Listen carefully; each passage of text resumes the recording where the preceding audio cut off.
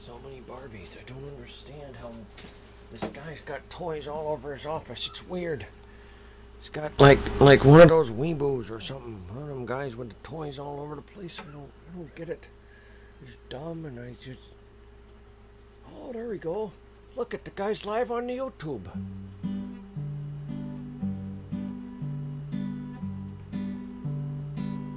I ran out of time to do anything video related in my garden this week, so I'll do a stream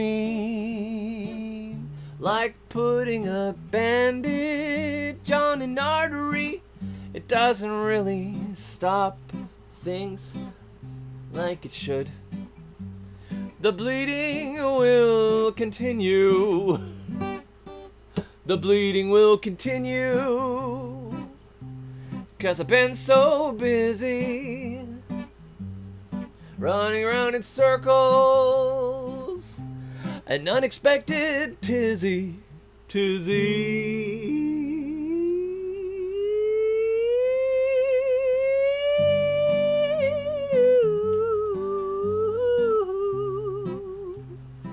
It's so good to see all of you. So good to see all of you on this brand new good stream. Hey everybody. Good evening. I know it is late, especially for those of you on Eastern time. Some of you guys, it's probably early morning in some place in the world where the...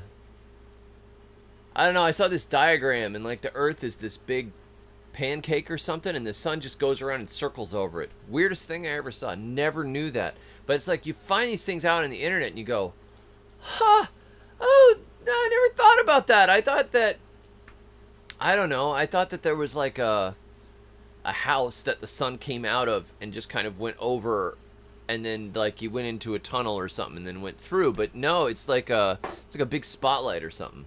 Crazy. And I just love science. Absolutely love science.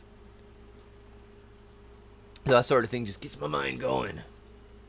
So how you guys doing? Good morning, Indonesia. Adam. Man, I love Indonesia. I had a whirlwind agricultural visit to Indonesia right before the pandemic and everything fell apart worldwide. And, wow. Wonderful people. Wonderful culture. It's so many different cultures and tribes inside of one country. It was incredible going from place to place. We were in an area that was all majority Christian, and then we were in an area that was majority Muslim, and then we were in an area that was majority Hindu. Hospitality was great wherever we were, but the customs and the art and the dress and even the way people looked, different. A lot of different people there. It was fascinating. So that's what I wanted to say about Indonesia. Thank you all for joining in. So, hey, Austin, Hedgehog's Homestead, Senko, Benjamin, J-Mal. J-Mal says, my swamp water is completely black on week 2. Yay. Oh, yeah, that means it's soaked in a lot of the good stuff. Hey, Alan, good to see you. Scott, Scope Scar Outdoors. Roy Rogers, good to see you. I know, you sent me an email. I haven't gotten back to you. A little crazy. Sonia and Zachary. Dead chicken in the swamp water. Hey Jens in Illinois. Hey Chris and Adam and Kathy and Kim tipping wood turning. Awesome. Enjoy being Pinion Puppy. Disaster Survivor's Guide, that is always useful. Fishes and Loves Life, good to see you. Good to see you, Don. Good to see you, Jennifer. Kara and Kim and Homestead Medic and Creeper King and Shady Man and man, there's a lot of people here. And Johnny Cash. And Johnny Cash. Woo! So, one of these days I'm going to do wood turning, Kim. I love it. I have this bowl in the house. It's an old wood-turned bowl. I think it's made out of maple. Very, very hard wood and beautiful. I love that. Looks like a lot of fun, except I'm afraid of like doing it and shooting a chisel through my eye. So how many of you guys saw... Let's get into a conspiracy right here.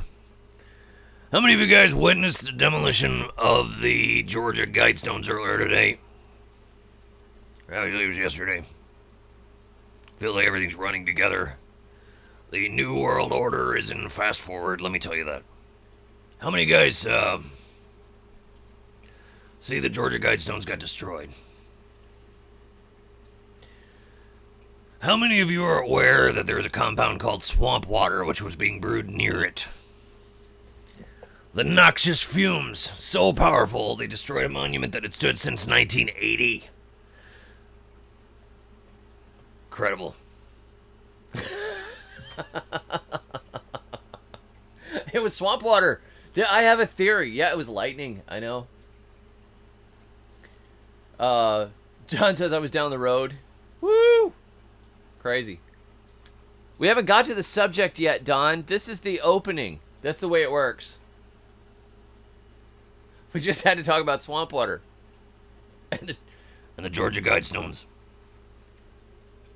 Pretty crazy. Crazy to see that there's just so many weird things going on in the world today. Don't you guys just sometimes wonder what in the world is going to happen next? And to who? And where?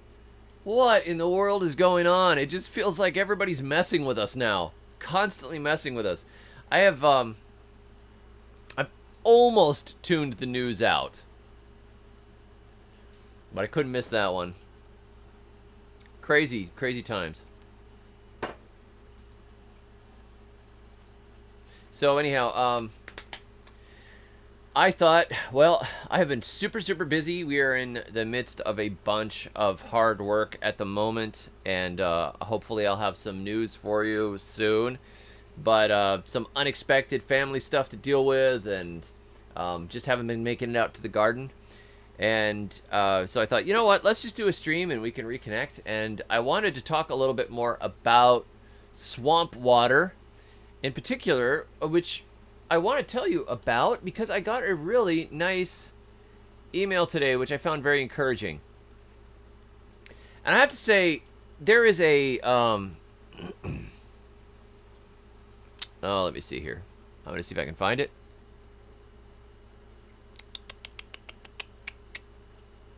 Where is it? Hopefully I can actually find it, because it was a really cool... It's a really cool email.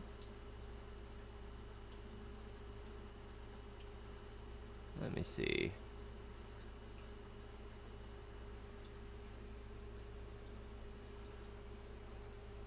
Oh man, what is going on? Lose everything.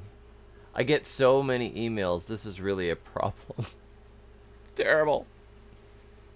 Oh, brother. Yeah, you should really prep for this sort of thing, you know. Anyhow, I got a very nice email that I thought was, let me see if I can, I'm going to do a search and see if I can find it. No, I'm not finding it. So, I hope I didn't accidentally delete it.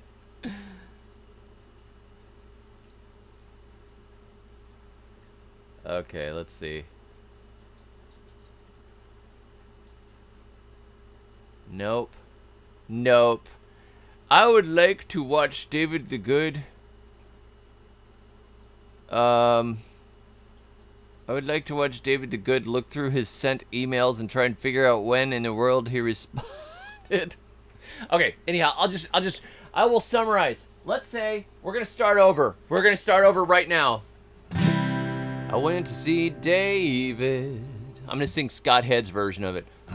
David the Good would listen to Portishead and drank spiced rum. Okay. I gotta get a little more southern twang if I'm gonna live in the South. Anyhow, actual content starts here. Swamp water. Let's talk about swamp water because this is dangerous. I find it to be somewhat terrifying to know that when I put a video out, a bunch of people are going to do it, or try it, or criticize it, or tell me why it's wrong. I don't worry so much about the criticizing and tell me what it's wrong. Just in general, because a lot of times I've worked with a lot of the stuff I talk about. I've worked about and I've done before, so we'll just shelve that. We'll circle back to that. The thing that kind of is scary is when you say, you know what, this worked really well for me. I really love this method. There was a time that I recommended something that I thought was amazing and defended it to the hilt. And then I found out something that worked way, way better.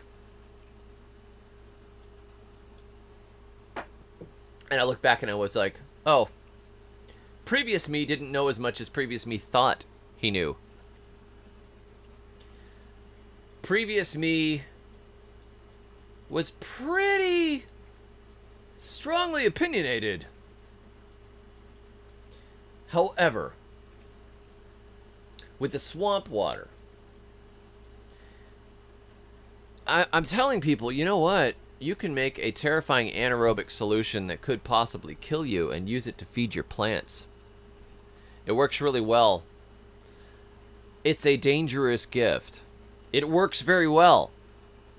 But you could do something stupid. You could get sick.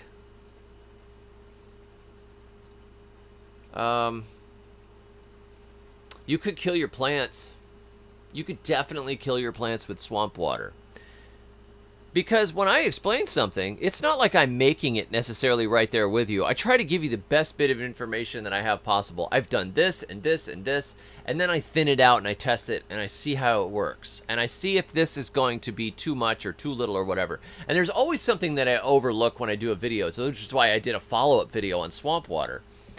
You know, how do you do this? What did you do with this? Did you dilute it? Did you do this? Did you do this? Could you add this? Could you not add this? Should you add this? When should you use it? What happens if it does this? What happens if it does this? What happens if it does this? You know, there's all kinds of what ifs, and I'm kind of get the idea why when you get a product, like if you get a baby crib, it's got about 30 warnings on it, and it's stuff like if you take the bars out of this baby crib and you jump down the stairs while you have this bar in your mouth, it could go through your entire body and you could bleed to death. Just keep that in mind. It's also a choking hazard, a suffocation hazard. It has compounds that are known to cause cancer in California. If you place it near a large stone monument, it may explode. You know, I mean, there's all these warnings, and you look at it and go, that's so dumb. Really? Like, literally somebody would stick this part in their mouth and choke to death on it? Why would they do that? That's so dumb. But so it's a little scary sometimes. You get when you get 300,000 or 400,000 views on a video, and you know that a decent amount of people are going to try it, somebody might kill their kale. Somebody might lodge head and drown, like it says on the 5-gallon buckets. I don't know. So there's always this kind of, it's funny stuff. Everybody's so afraid of everything. I agree, and I like to say, here are some tools for you. Here's something that worked for me. I mean, people have told me you shouldn't have done chainsawing without having Kevlar pants on. Yeah, you're probably right. I looked it up. I saw how Kevlar pants work, so I went out and I bought some Kevlar pants. Now I have chainsaw pants. My special chainsaw pants. One of my sons calls I have some boxers. All right, so I wear boxers. Occasionally, I go through the house in a pair of boxers and get myself a cup of coffee. Sometimes shirtless, which I don't put on YouTube because there are a lot of happy married people out there, and I don't want to cause anybody to stumble or to be jealous or envious or any of these sorts of things. It's very important to protect people. But anyhow, I may be walking through the house in my boxers with a cup of coffee occasionally, especially when it's 95 degrees outside. One of the kids calls them, "Those are Dad's special pants. I like your special pants, Dad." Why are you all jokers? I don't... How did this happen to me? Why can't you kids be normal? You got your special pants, Dad? Special pants! Okay, thanks. I appreciate it. But now I have chainsaw pants. Yeah, I have chainsaw pants. Special chainsaw pants. No, I don't have any special chainsaw pants. Chainsaw Kevlar boxers. It's amazing. Okay, so anyhow, that's enough about that. But I just wanted to say there's always a little bit of danger in it. And I had somebody write me and say, I poured swamp water onto my potted tomatoes and I thinned it out. And it killed my 2 tomatoes. They died overnight. I was like, they died? Like they just wilted and died. It torched them. I'm like, what did you put in it? Kerosene? No, it was just like a bunch of weeds and some stuff, and it killed the tomatoes. I'm really sorry. Don't sue me. I buried huevos rancheros in my garden, and this happened. That's nice. That's hilarious. That's the question. How much was it thinned, right? So she thinned it down some. She told me, yeah, I said it's probably too strong. It's too much alcohol in it, possibly. Because there's other compounds in it sometimes. Sometimes there's too much nitrogen. Could have too much salt in it from something. Don't really know, but I said, so it just killed your plants. Yeah, it killed my plants. Wow, I'm really sorry. But she says, funny thing though is that the chard I put it on is doing good. Chard's doing okay. Well, generally, my experience has been that it works really well. You have tomato sauce on my hands. Kathy says, so much pressure. You know. So anyhow, it's pretty funny. You can saw through the Satan stones with your pants. Craver King, oh my goodness. Defeating the New World Order with my special pants. Oh my goodness. That's hilarious. Scott says, silly lady, you have to taste your DFSW first. Anyhow, I apologize. I said, I'd probably just thin it more. I'm not exactly sure what happened. But then today I got this email that I really, really want to read to you, and I can't find it. And I don't know why I can't find it. But it was a very, very nice email that I just don't seem to have for some reason. I must have, I don't know, accidentally deleted it or something. I don't know what I did with it. I don't see it. Yeah, it's just not here. Let's see. Maybe I accidentally put it in the trash. I'm gonna check the spam. Maybe I accidentally put it in the spam. No. No, there's a bunch of spam. All the stuff the IRS is sending me. So I got this really nice email from some folks that also live in Alabama, and they said that they really, really thanked me for the swamp water. They had started watching me some time ago, and they had seen that I make the swamp water, and they said they had the most record corn that they have ever had. That it was like magic, and it just opened up this, we don't need to make a bunch of compost. We don't need to haul in manure. We could feed all this corn, and that their corn was over 12 feet tall, and they had the largest ears that they've ever had, and thank you very much. And they greatly appreciated me sharing it. So the problem sometimes is that you kind of have to adapt to your own environment, and you have to use some common sense, and you have to experiment.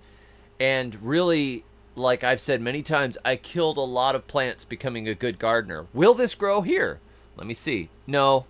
Will this grow here? Let me see. No. Will this grow here? Oh, it grew great there. So you got to figure these things out. One time I planted, let me think. How many did I plant? I planted 3. Yeah, 3. It was 3 Japanese persimmons into my food forest in North Florida. I love Japanese persimmons. I had 2 Fuyu persimmons and a Hachia, if I remember correctly. The Hachia and one of the Fuyu persimmons were near the driveway at the wide open, sunniest part of the food forest system. Another Fuyu was placed at the edge of an oak canopy. There was a large water oak in the front yard. I figured I'd just leave it.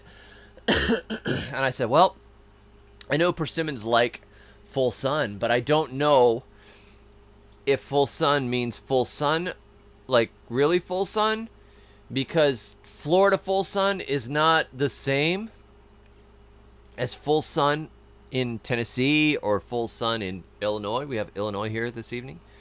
Or full sun in Indonesia. We don't know how much full sun is full sun. But Florida full sun is brutal. So I planted one of those 3 persimmon trees at the edge of the oak canopy. It's one of the problems with a food forest system is that canopy can sometimes overwhelm it. It can become a problem.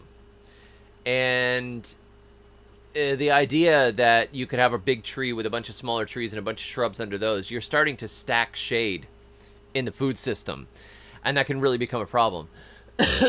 Pardon me. And so I discovered, after a few years, that the persimmon that was in the shade would indeed grow, but it would not bloom or fruit.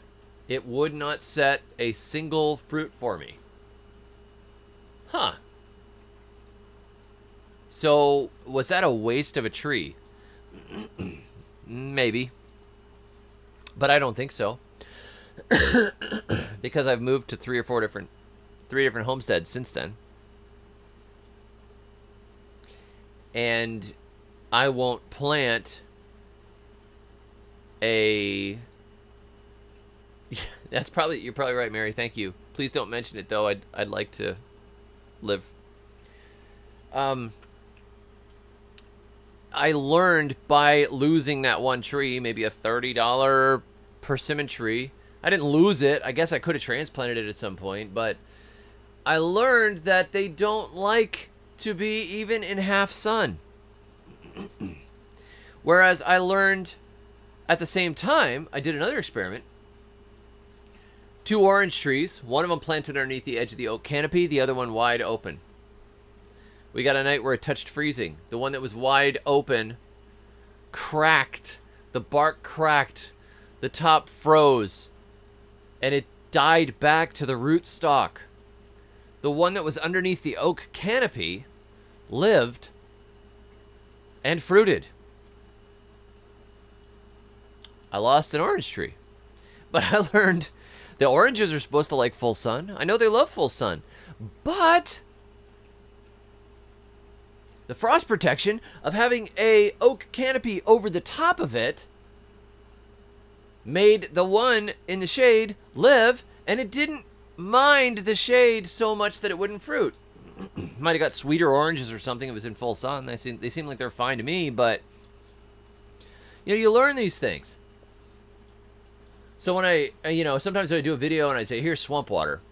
Check this out. This is really cool. I'm experimenting with it. Can you test it in a lab and know exactly what's in it? Yeah, you could test this particular batch in a lab and know exactly what's in it. But I know that I put in some clover, and I think I put in some rabbit manure, and I put in some eggshells in case it gets a little acidic and it dissolves some of that calcium in there. That would be cool. And I chopped down some wild grass, and I chopped down some goldenrods, and I threw some weeds in it, and I probably threw a few rotten fruit in there. Okay, so if I test this stuff, do I test it at 2 weeks when I start using it? Do I test it again at a month? Do I test it at 6 months? I could do all these things. But during the course of the year, the ingredients are going to change. The concentrations are going to change. If I do another batch, it's not going to be the same. This batch might be higher in potassium for some reason. I might have got one particular weed that was in the potassium accumulation phase of its growth. Something might have been higher in nitrogen because it was earlier in the year. It's spring when I made the batch, and by the time I'm using it, it's summer. Maybe the next batch I make in the fall, and it has a lot more carbon in it, and it's a different set of minerals that are in there. So, man, there are so many variables. So the way I try to look at it is, Every day in your garden is a set of experiments, and you're going to kind of feel over time which ones work better and which ones work worse. You may find that a batch of swamp water is too strong. You threw a whole bunch of stuff in there, you let it rot for 3-4 weeks. Turns out, you know, when you pour it on your tomatoes, they die. So next time you thin it out to half of that amount or a quarter of that amount or less, and you see, how does it work?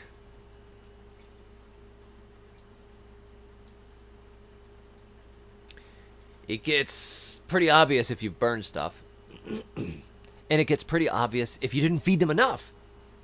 Sometimes you don't feed them enough. And you pour your swamp water in there and it doesn't look like it did anything. When I made a strong batch of swamp water some years ago to feed my corn, I had some extra fish emulsion too. Like, I had bought some fish emulsion and I poured that in there, and I put in a few scoops of chicken manure. I can't remember what else I put in, and I think I put some Epsom salts in it. I tried to say, okay, how many different things could I put in here that might have micronutrients that the plants could use? And then I just made this horrible stinking batch of it, 55-gallon drum of stinking water, and every couple of weeks I poured it right down the rows on the corn, on the young leaves, on the ground, and they greened up and they grew like crazy. Corn is a pig as plants go. Some things you put nitrogen on them and they burn fast and it's over. That's it for that. Other things you could directly side dress with chicken manure and you won't hurt them. I side dressed sugarcane with chicken manure and it did fine. I side dressed a tight little bed of kale and all the edges burned. I just dusted it with chicken manure. Too much. Too much. So you kind of look at it and go, okay, this one felt about right, and this one worked pretty well, but you're not going to really necessarily get exact measurements. You're kind of eyeing it up and feeling it out. And so what I recommend you do is you start with something like that, more diluted, and work towards stronger concentrations. But over time, you get to know your plants too. You know that if there's an herb that really doesn't need much nitrogen at all, and you happen to splash this stuff all over it, you may just torch it and it might die. Meanwhile, the banana tree that's next to it might grow a foot the next week. Whew! Interesting. Hey, have a good night in Ireland, Bobby. Thank you very much. Dust Rabbit says, if you start very diluted, then how often to feed garden the DFSW? So one thing you can do is every time that you water, you could use a very dilute solution of fetid swamp water. This is called fertigating, when you have a little bit of fertilizer in your irrigation. What happens is the plants often absorb what flows past the root zone, which is why my dad used to throw his weed and feed. I know, don't get into that. He would throw weed and feed out on the lawn before the rain, so the rain would put the fertilizer through, because he realized, or somebody had told him, if you put your fertilizer down before it rains, the rain brings it past the root zone. But a bunch of dry fertilizer, it just sits on the ground and doesn't get water, it doesn't go past the root zone. It takes a very long time to start greening the lawn up. But you get one rain and it goes right through and everything starts greening up. A dilute fertilizer solution running past the roots of your plants is an incredible way to make them grow fast and be happy.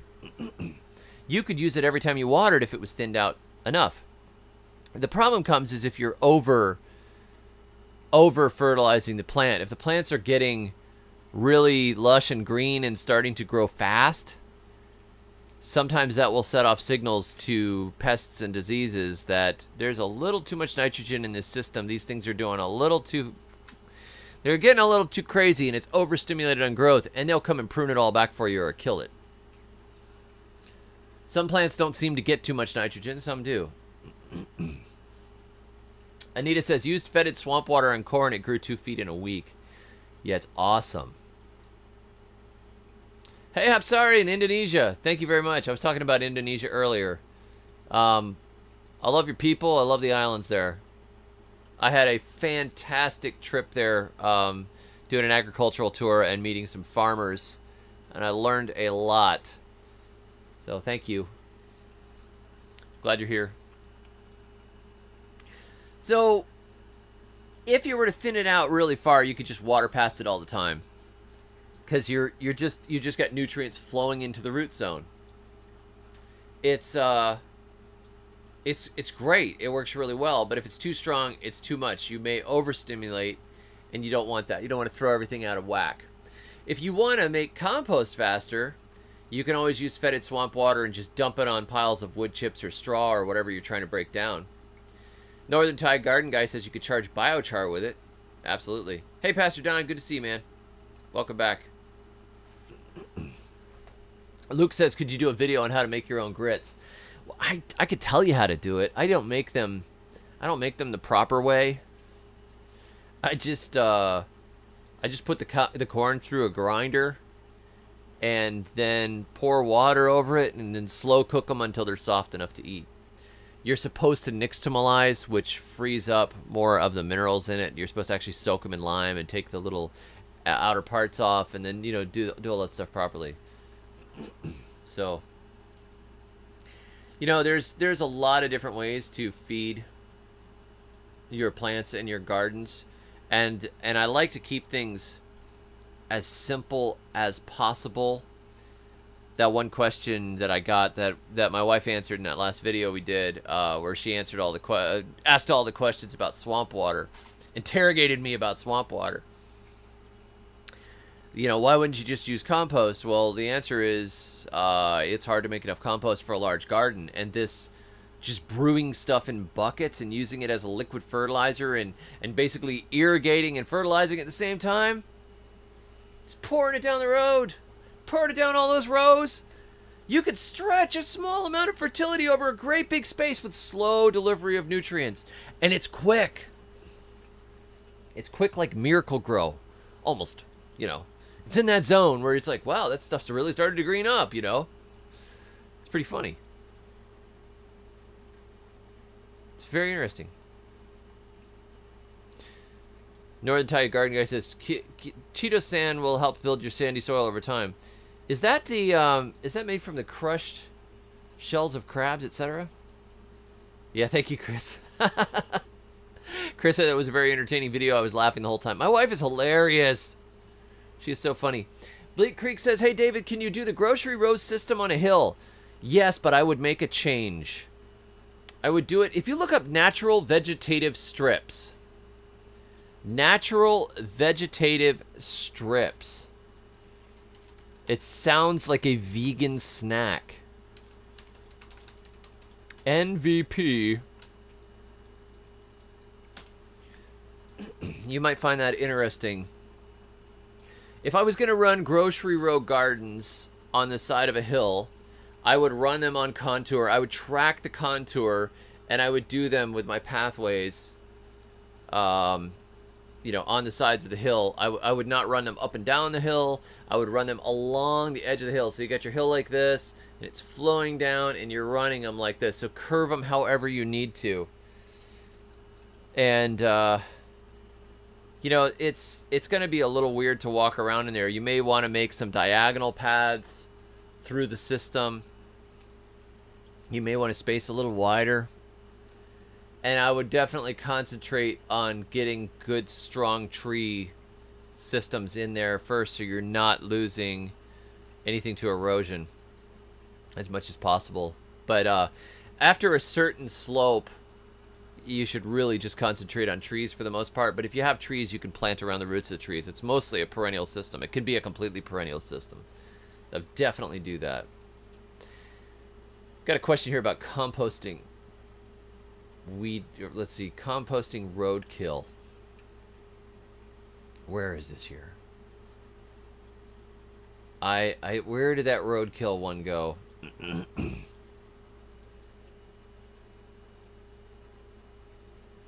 I'm trying to find it. I saw it and I said, I'm going to talk about this. Oh, here we go. David. David, I should have remembered it was a David. What do you think about composting fresh roadkill? Serious question. Oh, I've done it before. I don't like to pick up roadkill because it's kind of gross. I mean, I did that sort of thing when I was younger. Like, I'll just throw it in my backyard and compost it. But I don't really do it that often anymore. You know, and we also get a lot. I mean, we have so many kids in our house that there's a lot of food processing going on. So my wife will be making chicken stock and cooking entire chickens and cooking a lot of meat. And so we have a lot that is flowing out the door in spent bones and skin and that kind of stuff that I usually just bury. And then we raise our own chickens. Sometimes I'll throw rotten eggs down in the holes. But there's nothing wrong with composting fresh roadkill. I would just bury it deeply and plant over the top of it, or throw it right into the middle of a compost pile that animals can't dig into.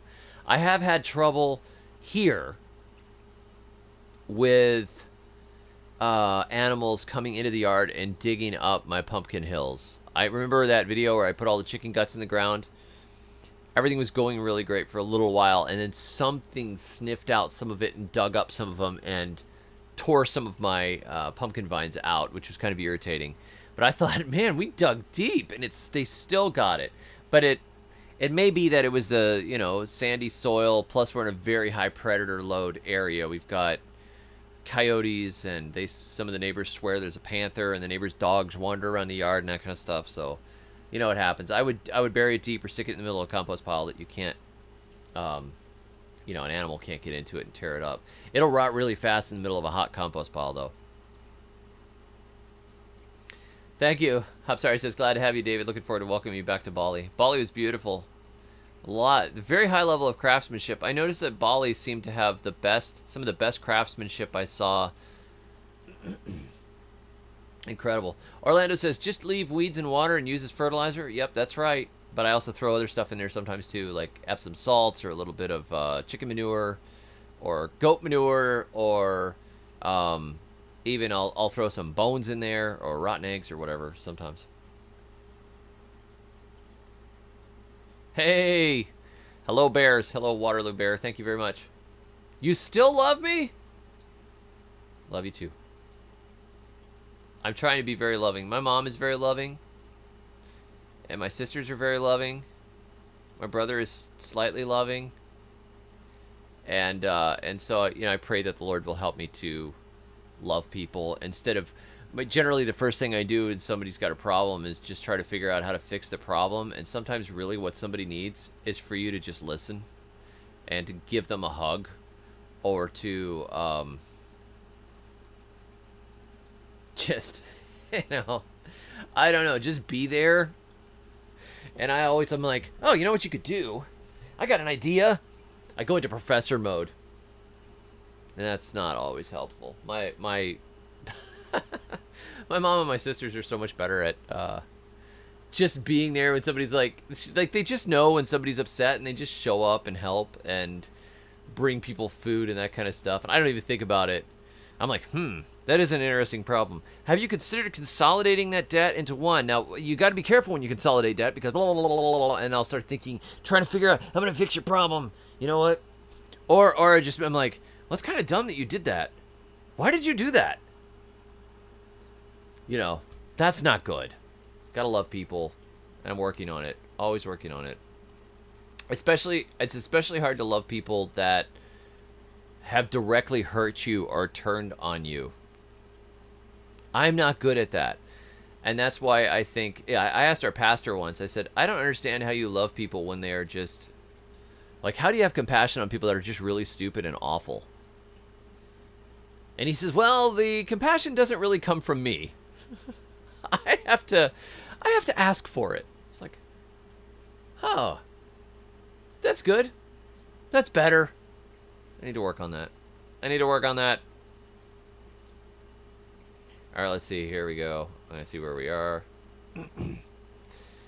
Can you grow a rambutan in Central Florida? Kim asks. No.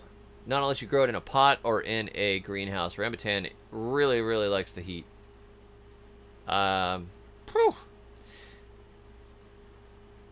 Andrew says, I put DFSW in a Miracle Grow sprayer. I'm not going to say your name, Andrew. You've got to change that name.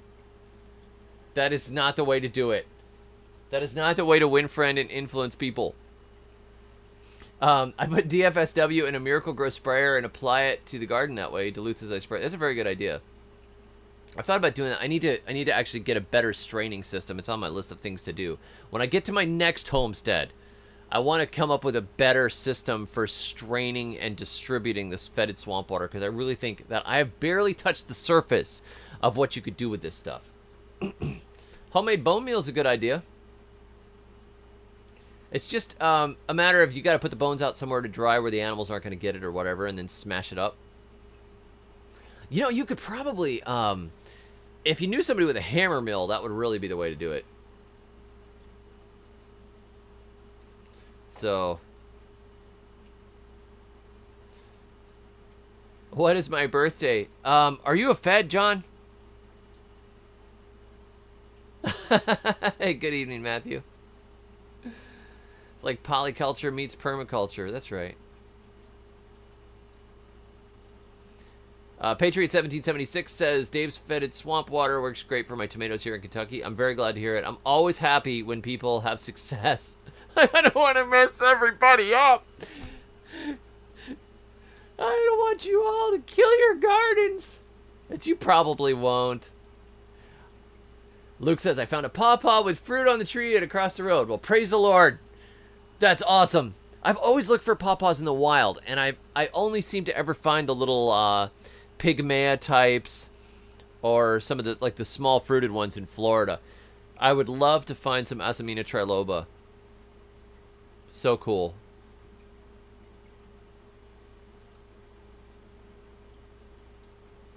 Let's see, I'm trying to get here.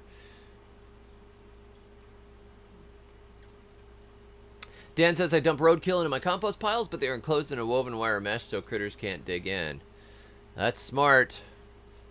That is smart. If you guys are interested in composting, I'm going to pitch my book right here. I'm putting a link to Amazon, but I'll also put a link to Not Jeff Bezos. This is the Not Jeff Bezos way to buy my books. If you're interested in compost everything, I wrote... Here's a book. This is where I explained Dave's fetid swamp water and a bunch of other simple composting stuff. Compost everything. You can look it up on Amazon. It's a very popular little book. Got a bunch of... It's like just takes all the annoying stuff about composting and simplifies it down into something usable, because ain't nobody got time for all that crazy... Yeah, I'm going to go buy a tumbler, and I'm going to mix it exactly right, and I'm going to do this, and every 3 days I'm going to do this, and every 2 days I'm going to do this, and it's like... There's got to be better ways than that, because, I mean, who really has a gigantic stack of kitchen scraps that's exactly the right ratio to a big stack of dry carbon materials all at once, so you can make a cubic yard of compost and get it up to 145 degrees with your composting thermometer and turn it every 3 days? Some people love making it, like some people like baking bread from scratch and grinding their own grain and everything. It's great. I love those people. But I kind of, I wanted to get stuff into my garden as fast as possible and just use the fertility that I felt like was running past us every day. So I experimented for years, and then I wrote Compost Everything, The Good Guide to Extreme Composting, which is pretty much like the minimalist guide to composting. How do you break this down into processes that make sense in the average backyard for the average person on like zero budget? That's what I'm into. And it came to be, the book Compost Everything came to be because I got a load of manure from a dairy that had persistent herbicides in it and killed tons of my plants. So I took all the experiments that I had done and everything that I've been playing with, and that was the year I think that I discovered Dave's fetid swamp water through experimenting with making manure teas and comfort teas and other things. And I thought, what would happen if I just started to mix all the high fertility stuff I could find into a barrel, just cover it with water, let it rot. And I mean, previous to that, I had done compost tea with bubblers and been really careful about it and all that stuff. And I was like, oh, let's just see. And so I called it Dave's fetid swamp water as a joke. And then I found out later that the Koreans had been doing very similar things for hundreds, if not thousands of years. So that feels kind of good. I like independently rediscovered something useful. It just seemed like, why could you do it with manure slurries and I couldn't do it in my backyard? Why is it wrong? And will it actually kill the plants? Will the anaerobic stuff kill my plants? No, didn't. So I wrote Compost Everything. so you can all get in all kinds of trouble. Actually, it's basically so you could feed your garden in a crisis. That's... I felt like there was going to be an economic crash coming, and I felt like things might get tough, and that we were living in kind of a dream world about how easy, you know, and how easy it was to buy food and to grow food and to get whatever we needed for our garden. So that was a big influence on writing Compost Everything too, because I wanted to make sure that I could actually feed through a crash, and I did not want to deal with any kind of complicated infrastructure. I wanted to be able to use stuff and use stuff right away.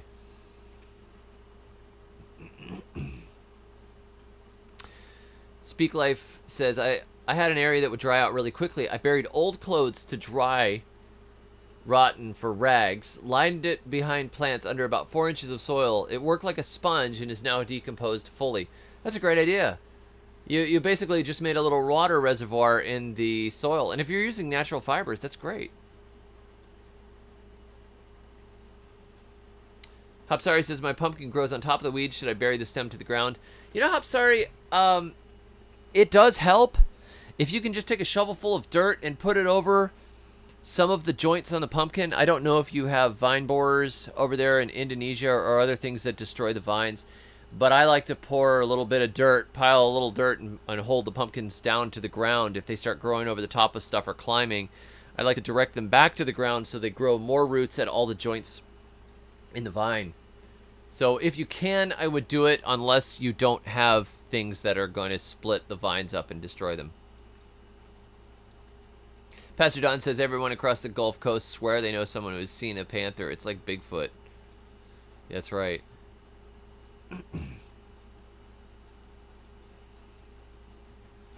Enjoy Being says, would a contoured grocery row hillside garden be of benefit, incorporating swale principles regarding trees being planted on the downhill side of the row? Yeah, I think so. I think there's a lot of interesting experiments that you could do with that. And that's why I would look up the natural vegetative strips and look up permaculture swales and all that stuff. I have not done... I only gardened on hills for 4 years and did not get to do anything great and permanent there, which is a frustration to me, because there was a lot of stuff I wanted to do experiment-wise that I couldn't do because I didn't get land. And then I got land and was building a house, and then the pandemic came and I ended up losing all my homestead, and you know, these things happen. So let me live vicariously through your experiments of growing on slopes. I find it fascinating. Really fascinating. The idea that you could trap all the water coming down and hold it, and hold the hillside, stop erosion, maybe even grow crops in between, maybe even create more compost over time, and maybe even have it start to turn into a natural terrace system. Yeah, you want to fix problems. That's right.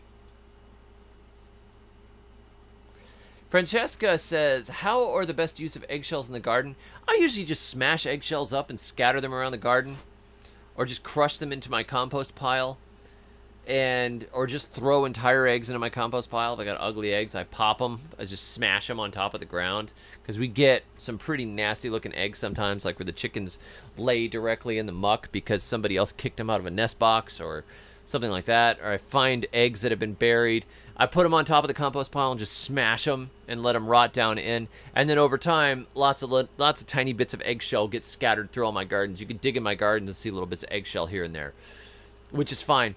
There's some people will take the eggshells and dry them, or even toast them in a toaster. The guy that wrote the Regenerative Amendments book does this. Can't remember his name at the moment. Ugh. Cannot remember his name. I'm sorry.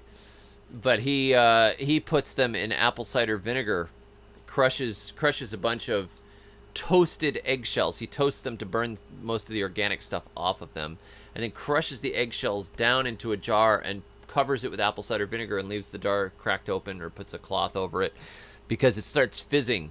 The vinegar starts pulling the calcium out of it, and the alkaline and the acid start reacting with each other. And then after a few weeks, he takes a little bit of that solution and puts it into a watering can. We're talking like a tablespoon or two into a watering can, and then waters his tomatoes with them. And he says that that helps. I don't know. I haven't tried it yet. I have a jar on the counter that I'm doing it in, but I haven't tried to do experiments side by side. Carolyn, you are a great encourager. Thank you. Jeanette says, I learned to tell other adults that they know best. Sometimes that's true, and sometimes it's not. But it does make people feel better if you tell them that. You probably know best. I'm trying to decide. I'm trying to decide if I should pay alimony or just kill her.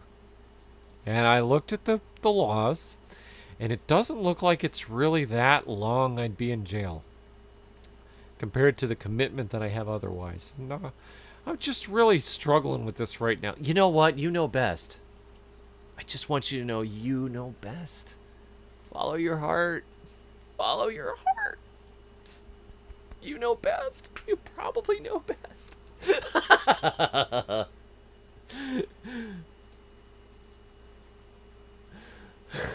I want to know what love is. It's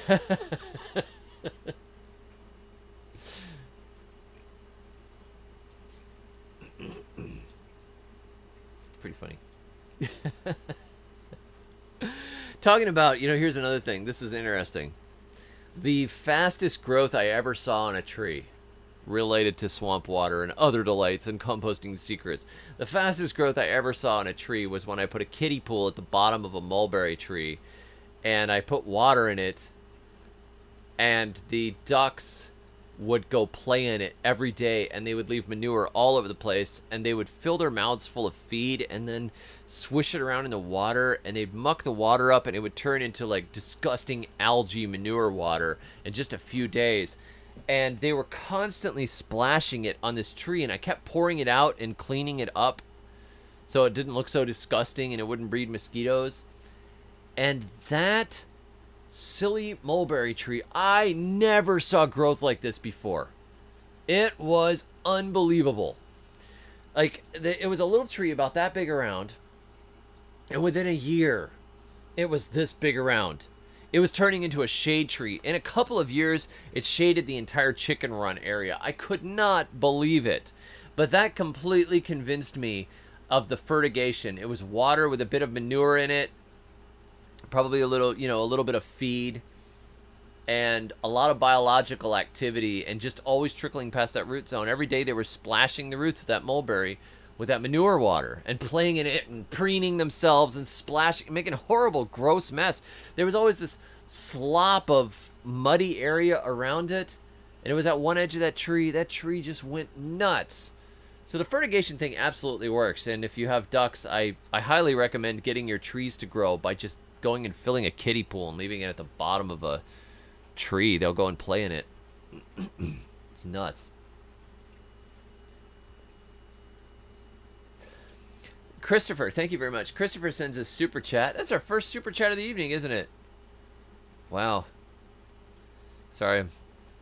Will work for tips. I'm not, I'm trying to decide if I should, beg for money or go to prison. No, he says my contribution this week to you getting land of your own. Thank you very much. That's something that's on our hearts and something we'd really like to do. How far away is your target? Months, years, hundreds of thousands, or hundreds of thousands? Hundreds of thousands of years. Or pretty soon. Pretty soon. I am working on it. And hoping and praying. And trying to sort things out. And, man, I hope so soon. I hope so soon. This is not a really good time to move because it's the summer and trying to transplant things and everything is complicated. And a lot of stuff will die. But I am so ready to be in a place of our own, and I'm working on it. And we have a good option, and it looks like we'll get it. But, you know, it's not over. It's not finished until it's finished. And then if we do get it, there's a lot of stuff that needs to be done to make it a good gardening space. I have some ideas, but out where it is, there are a lot of deer, and that's going to be a big problem. So you know, it would be really great to be able to fall garden on our own property. So pray about it. You know, I don't want to do anything that I'm not supposed to do or force anything, but it really feels like we're kind of getting funneled into something, and it's more expensive than I would like to spend. And at the same time, it's got probably everything we need and more, way more. You know, it's just, I'm always kind of reticent, and usually what I do when I have a big thing like this is I charge forwards and say, I'm going to see if I can make it happen. And I'll pray with my wife and kids, and I'll say, all right, we're going to pray, and if this is not supposed to happen, Father, please make it obvious. Please just make it super obvious. We almost bought a piece of property earlier in the year until I was warned that some people that I would be dealing with in the area would gladly cut our throats because we were outsiders. Whoa! Okay, thank you. Appreciate the warning. And it gets worse than I can't even tell you, just because I'm afraid of those people. But you know, sometimes these things happen, and you don't know sometimes what you're getting into until afterwards. Except I believe that God knows everything, and that He can arrange things. And if you legitimately believe that God is your father and is watching out for you like you would watch out for your own kids, if you ask your dad, Dad, do you think this is a good idea? And your dad knows that it's not a good idea, your dad is going to tell you. So that's what we do. I always say, okay, Lord, make it obvious that we're supposed to get it or not supposed to get it in any way you want to do it. And sometimes it'll be somebody calling us and saying, oh, no, you shouldn't do this. Or it might be somebody saying, hey, I just really think that this is what you're supposed to do, and this opportunity is unbelievable, and go for it. Sometimes this financing doesn't happen. Sometimes it's just some random person calls you out of the blue and says, hey, there's this opportunity, and you were praying for an opportunity that morning. So you don't really know, but it doesn't mean that you're not going to end up in the wrong place or something like that, because the Lord is actually more concerned about your character than He is about you being happy. So if something will make you into a better servant, a better tool, a better child, He will let that happen to you. And it may be painful or unpleasant or whatever else, but you get to the other side of it and you're like, now I know what it feels like. Now I know that when I did such and such a thing that I really hurt that person, because now I've gone through it. You know, you pick these things up, but sometimes it's really unpleasant. So, you know, you always just go, okay, Lord, let's see what happens. So that's my long answer to, yes, I hope so. Lord willing, I will make an announcement if it actually works. And there you go. And thank you very much for the contribution. I really appreciate it. Carolyn says, tip for allowing the great teaching, and hopefully you'll have your own place soon. Thank you very much.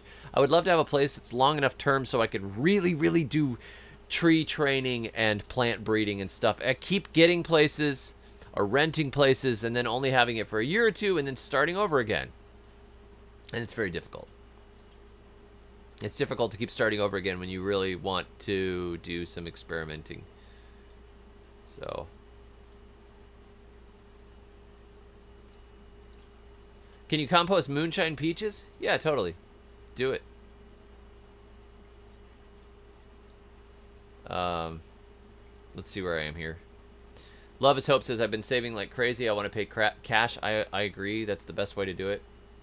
Pastor Don says, David, just follow your heart. That's awesome. Thank you, Melanie. Thank you, Kim. Take America Back says, I want 10 acres, Tennessee or Missouri, low taxes, few homestead laws, lots of land. Good idea. I think Doug and Stacy are in Missouri. They seem to like it. I'll need a bigger freezer for all the deer. I love it. Northern Thai Garden guy says, deer is yummy and the leftovers make good swamp water. That's so true. You got to grow way more food than the deer can ever eat. Apparently there's like 20 deer that regularly go through this property, so.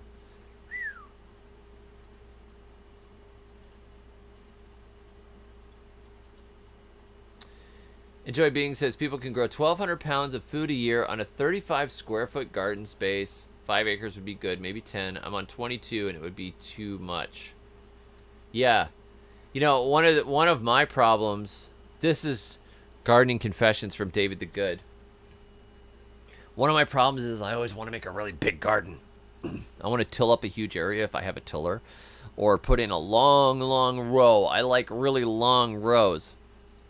But sometimes my soil is not as good as my ambition.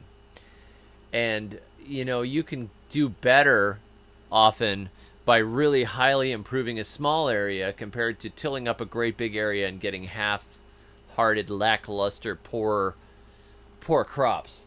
We have found that the soil where we are right now is so bad that even with fertilizer and some lime or alfalfa pellets or some manure or whatever else, it still grows bad harvests. It's horrible dirt. It's like cursed grit. And it has been the worst struggle and some of the worst harvests. I feel like it's like it just sucks all the fertility away, and it's a fight. And the grocery row gardens have done the very best. They're the most resilient out of all the gardens that I've planted. My little mounded beds didn't do very well. My row gardens did pretty well in the cool time of year, but as soon as the weather starts to warm up, it gets rough, and I have to really feed the soil to get harvests out of them. And I met people that were not that far away, and they were just doing simple row gardens with like 10-10-10, and they brought in so much food that they were stocking the food bank and bringing bags and bags of food to church. I'm like, these are just a retired couple using chemical fertilizer. The soil makes all the difference in the world. You're not fighting geology right from the beginning. Whew. Big difference. And what I really should have done probably here would be to start with a garden that was really itty bitty and then absolutely pack it with biochar and stuff. But I don't think I even understood how incredibly bad the soil was until, you know, having been here almost 2 years.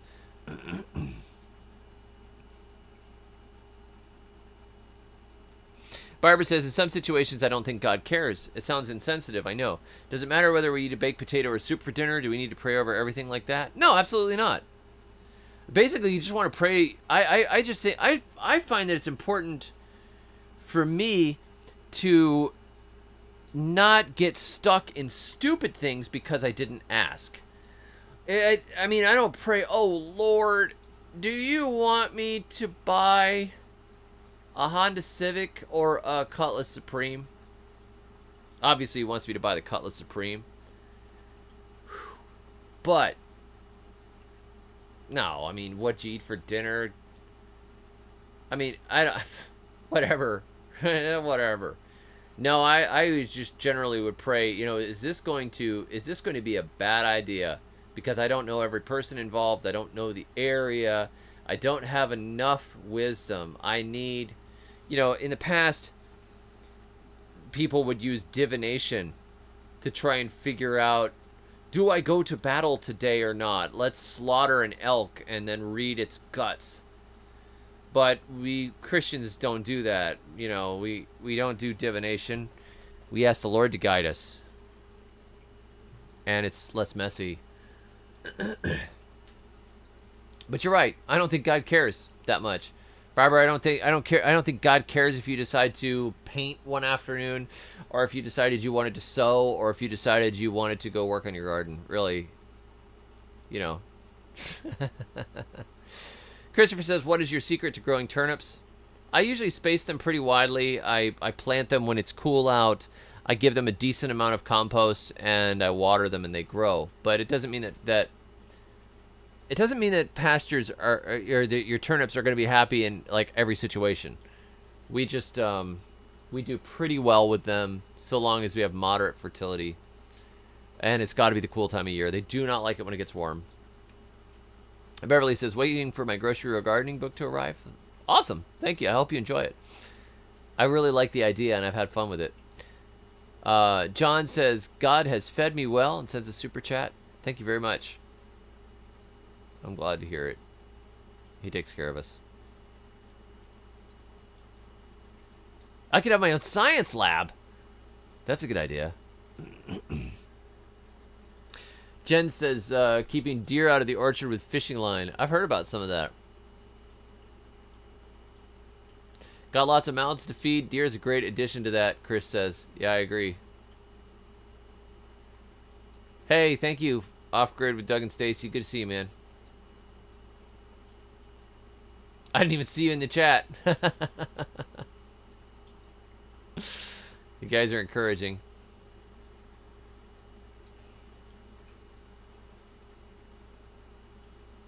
See where I am here. Florida Girl says, oh, yay, David. I was thinking of you today as I chopped and dropped and made a new black-eyed pea swamp water. Oh, that's a great idea. You're going to have good nitrogen in there.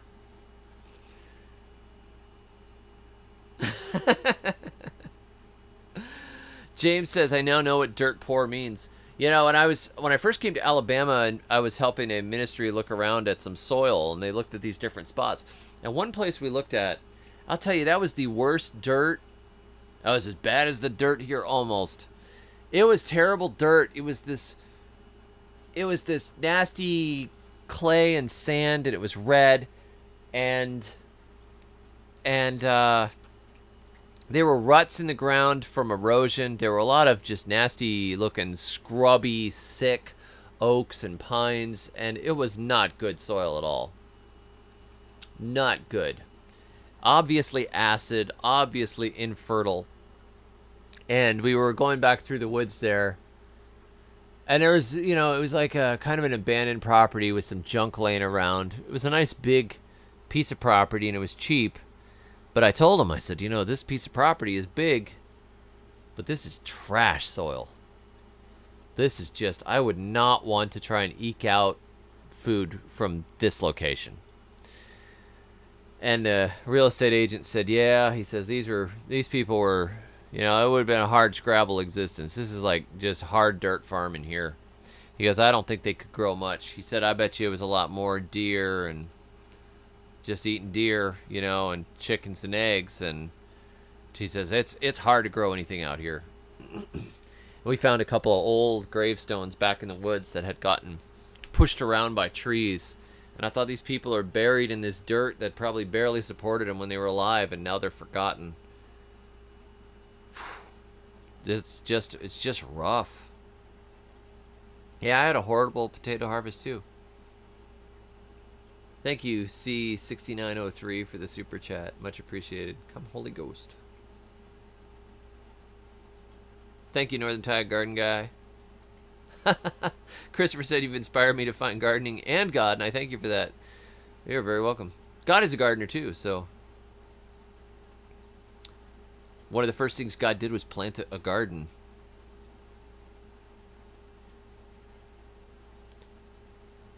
Boyd says, what can you plant in this crazy 90+ degree heat, David? You can plant black-eyed peas and okra, and probably you could get away with another round of sweet potatoes, but I probably wouldn't. Nothing really looks that great.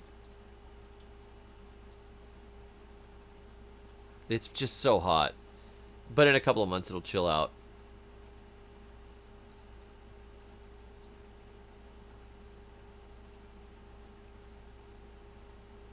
Trying to find this here. Austin says, Edible Acres on YouTube has a lot of good advice on deer. I think I am subscribed to Edible Acres. I will look that up, thank you. If I remember. I will try to remember. Question about keeping rats out of the garden, Sarah asks. Sarah 2.0. Sarah 1.0? Never mind. I don't know, get an upgrade or... my sister won't let me plant in her yard because she has rats. You can't keep rats out of the garden in the city. They just show up. You know, I mean, I remember going out in Fort Lauderdale at night and watching rats run down the power lines. They just run down the power lines into the trees like squirrels. It's the problem in the city, but you're going to have to probably get your own yard, I guess, or borrow somebody else's yard. There's so much wonderful stuff you can grow in Port St. Lucie. It's such a great, mild climate. Oh, I hate to see you not able to garden because you're afraid of rats. I mean, the rats are going to be there whether or not, but I know people don't like anything. They don't like any brush or anything near the house because the rats might get on it.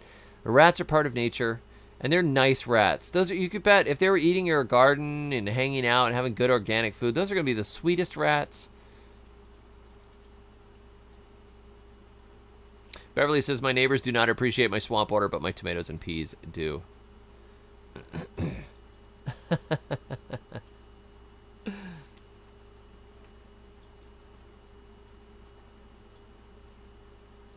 Swamp water smells like the horse farm up the road. I blend right in. That's nice. Northern Thai Garden Guy has cobras that take care of the rats. Sarah 2.0, you should get a cobra and tell your sister about it.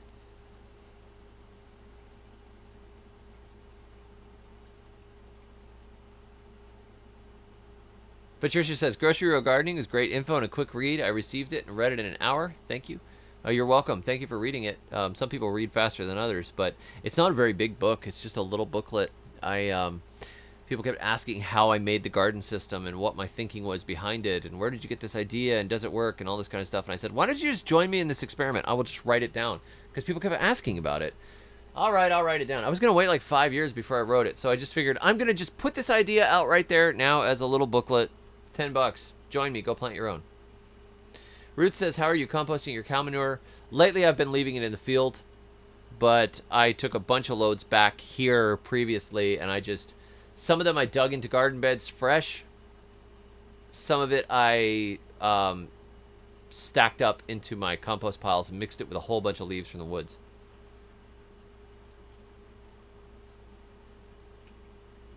Boyd says, when do you dump or recycle your swamp water? Does it matter? I don't think it really matters. If I get tired of looking at it, it gets too many mosquitoes in it, I just dump it out. And take the scraps out of the bottom of it. And so I might strain it and put it in something else if I had another thing to put it in. But it doesn't really matter because it's all free. I just keep throwing new stuff in. I'll start a new batch whenever I want to. Leo says, I got your audiobooks and enjoyed them a lot. Well, thank you very much. I haven't done audiobooks for the last couple of books that I've done. I get asked to do them, but I'll tell you, since the pandemic, the sales of audiobooks have plummeted so much, it doesn't even make sense for me to do them. I might make, $25 in a month for what takes a lot of time and effort to make. It'd probably take me a couple of weeks to put an audiobook together. And then it's just such a slow drip where you're like, I've had audiobooks that don't really pay any more than $4 or $5 in a month. And it's like, well, that's nice to have the $4 or $5 in a month, but we're talking like a few cups of coffee for a week or two's work. And, oh, that's not good. Ruth says, how did fresh manure do in your garden? I buried it under like a foot or so of dirt and then planted on top of it and did just fine. Psilocybin is the name of the psychedelic mushrooms which grow on cow pies. That's the name. That's what it's psilocybin is the name. Jeanette. Hey, thank you, Pizza Guy. I appreciate it. Much love from Alaska. Hey, you guys might be part of Russia again soon, right? Are you excited? I kind of like the minimalist flag, it's still got the red, white, and blue. It's not a big deal. Yeah, Christopher says, you would think that during the pandemic that audiobooks would skyrocket. That surprises me. I think the reason that they crashed through the floor was because people stopped commuting. A lot of people still are at home. A lot of people are working from home now. So the people that were regularly listening to audiobooks while they were driving, I think that's what happened. I think it just, the daily drive went away. Nuts.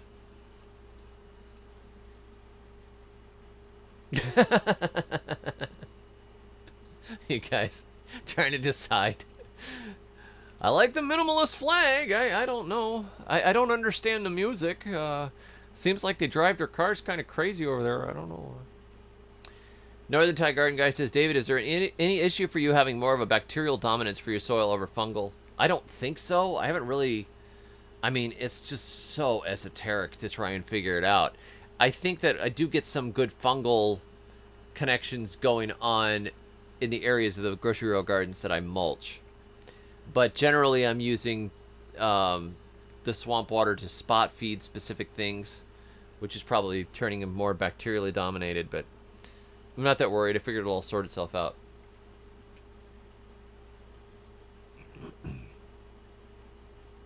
Oh, thank you, Christopher. Christopher listened to Compost Everything in audiobook this last week.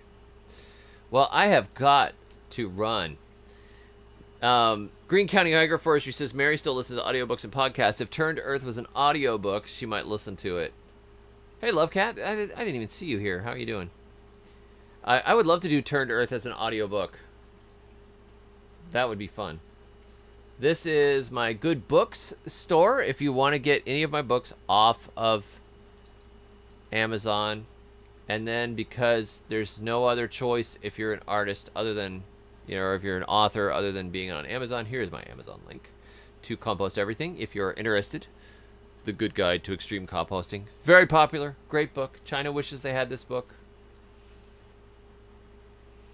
SPQR Cincinnati, I will answer this last question here on the super chat. Ever tried to generate and concentrate NPK entirely from on-farm sources? I'm working on a mini project to do just that. Other than attempting to balance via... See, I didn't do it in a laboratory sort of way. I said, okay, now I know that the wastes from the banana trees and the cocoa trees, cocoa leaves, back when I was down in Grenada, there's a lot of potassium in there. So I would mix them into my compost piles. And I knew that there was a good amount of phosphorus in many deep tap-rooted plants. And I knew that that was in bone meal and in bones and in meat scraps and that sort of stuff. So I would throw some of that in. And then nitrogen I knew was also in the meat scraps. I knew that it was in urine. I knew that it was in chicken manure. And so I tried to balance my NPKs along with having some micronutrients. But it was really in a slapdash, throw it all in the compost pile and see what happens way. And some people say that you're, you know, you only need tiny amounts of really most of these minerals because your bacteria and fungi will make them available. So if you know that you have some from somewhere, it may become available as your plants need it because they signal that they need it, and certain bacteria and fungi actually deliver it, which is kind of cool.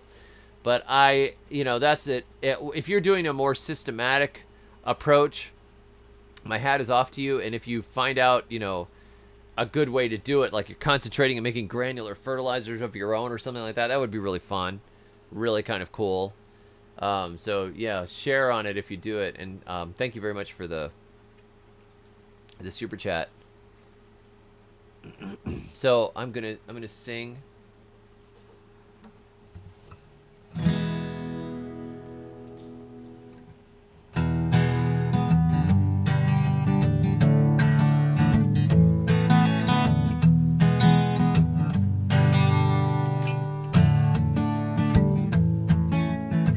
Little Susie don't like hamsters 'cause they sneak into a room at night. Got a pen under her pillow so she can poke 'em in the eye, poke 'em in the eye. Won't let them catch her sleeping. She'll be alert when the hamsters are creeping. Poke 'em in the eye, poke 'em in the eye, poke 'em in the eye, poke 'em in the eye, poke 'em in the eye. Little Johnny loves a hamster named Brian, gives him all his hugs and kisses. Sending out the hamster haters and the friends to sink or swim with the fishes. Well, snakes all smile and the lizards laugh. Brian the hamster's Johnny's little golden calf. So sing a song of picket fence, sing a song of pie. All my little homeboys poke 'em in the eye.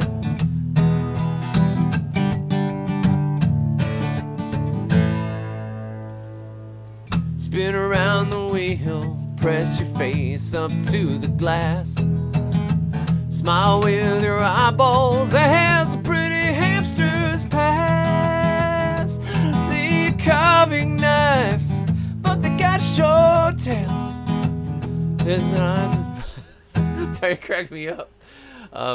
Poking eyes is a way of life. At least we are not snails.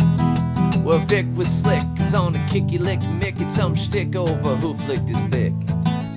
But he got nicked by Bisquick Dick, who almost trick sticks and a quick bin of pickup sticks. Well, they try to throw pies at the multicolored flyers, wearing their itty bitty suits and ties. But the flies are quick and they know the trick, and they poke them in the eye. Then around the wheel, press your face up to the glass. Smile with your eyeballs, that has a pretty hamster's pass. I don't see a carving knife, but they got short tails. Poking knives is a way of life, at least we are not snails. Ooh, ooh, ooh, ooh, ooh, ooh,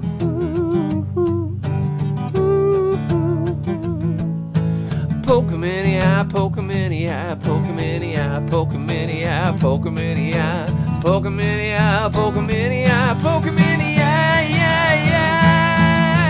poke 'em in the eye, poke 'em in the eye, poke 'em in the eye, poke 'em in the eye, poke 'em in the eye, poke 'em in the eye, poke 'em in the eye, poke 'em in the eye. Well, the hamsters I know are too cool for school. You know I take him swimming in my hamster swimming pool. So grab your sneakers, teach your hamster how to fly, and if it gets rowdy, just poke him in the eye, poke him in the eye, poke him in the eye, poke him in the eye, poke him in the eye, poke him in the eye, poke him in the eye, poke him in the eye, poke him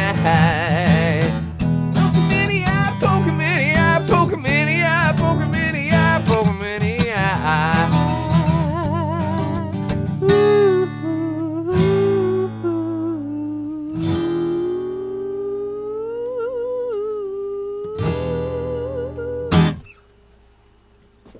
I wrote that song a long time ago for my little sisters, actually.